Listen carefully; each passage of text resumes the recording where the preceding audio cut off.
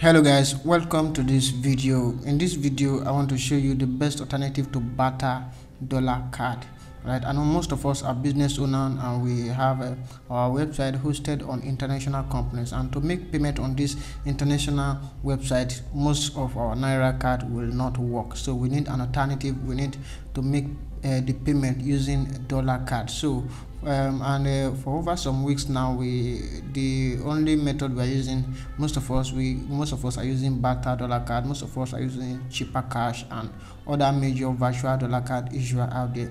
But for the past 3 weeks now, most of them have suspended their operation of on offering dollar card. So now I want to show you the alternative you can use for making your international payment online without so much stress. Right, so in this video I'm going to show you the dollar card you will use, the method you can use, and how you can get the dollar card, and also how you can fund the card with ease. You can even fund the card by just making USSD transfer or using your bank app to make the transfer to this dollar card, and from there you get all the details you need to make your payment online. So if you are visiting my channel for the very first time, you may want to subscribe to this channel, because I'll be dropping new videos every now and then on business growth, on how to make money online and how to sustain your business online. Also, don't forget to turn on the bell notification. So that you will receive new notification on new videos. Now, other thing I want you to notice that if you have any content you would like me to create a video on, or you have a particular topic you want me to talk about, you can check out the description. I have dropped a link for you to request for a content from me. So just click on the link and submit your content request. I will do my best to attend to the request and create a valuable video on each of those content. Right now, let's dive into this video. Now, the method we are going to be using in this video is dollar card from Sudo Africa. Now, Sudo Africa is a platform that offers business owners a way for them to collect payments from their customers. So now they now have another platform where they offer virtual card. Now, this is the website for the Sudo dollar card. Alright, just visit this website on your browser. It's either on your mobile phone or on your laptop, but I prefer you use laptop. If you don't have a laptop, it's okay, you can use your mobile phone to visit the website. Visit the website www.giftcard.sudo.africa. Now, when you visit the website, this is what you are going to see on the website. As you can see right now, there are three options here. We have a create card, we have view card, and how it works. Now, you don't have to go through how it works, because I'm going to show you how to do this by yourself. All right, now the first thing you want to do right now, if you don't have a card on this website before, you go ahead and click on create card. Now, this is what you are going to see for create card. Now, you select your country. Normally it's Nigeria. It seems Nigeria is the only country over there. Now, you input your BVN number.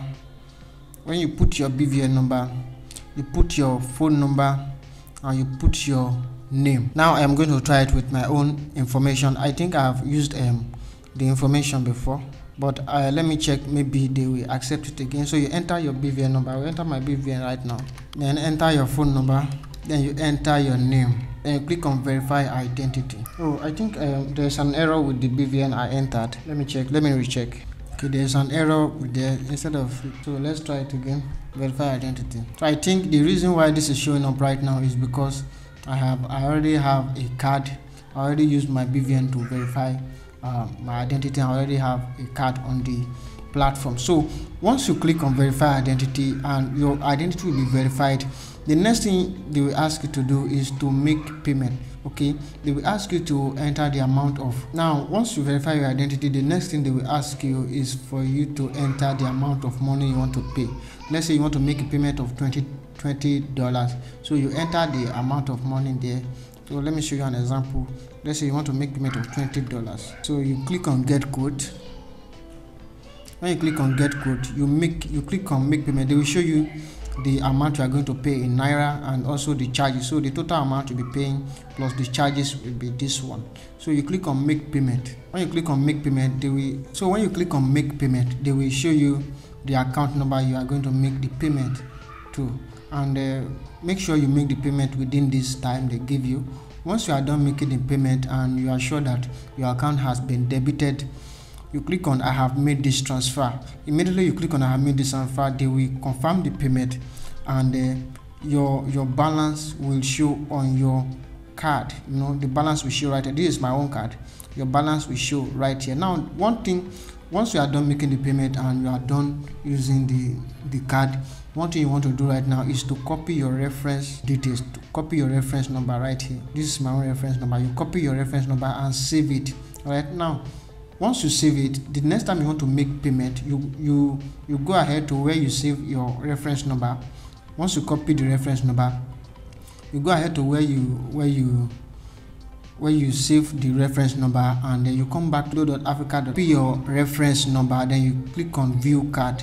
Right, you don't need to come back here to create card again, just click on view card.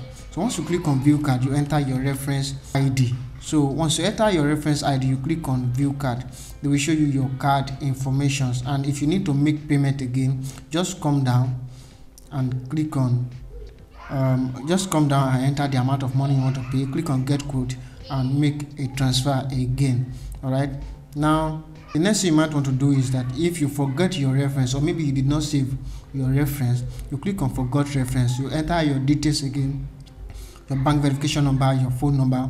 Make sure the phone number you are using is on your BVN. If not, your transaction will not be successful. The card creation will not be successful. So make sure the number you are using is linked to your BVN. So the next thing, you enter your name, then click on verify identity. They will show you all your details again.